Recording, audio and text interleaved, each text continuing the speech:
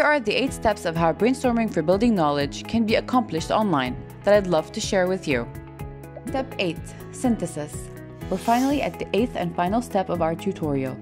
Compile the main ideas discovered about the topic and summarize them in a visually attractive presentation. You can use PowerPoint or Prezi.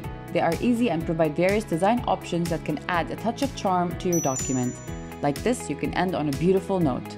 Tip of the day: leave a long-lasting takeaway.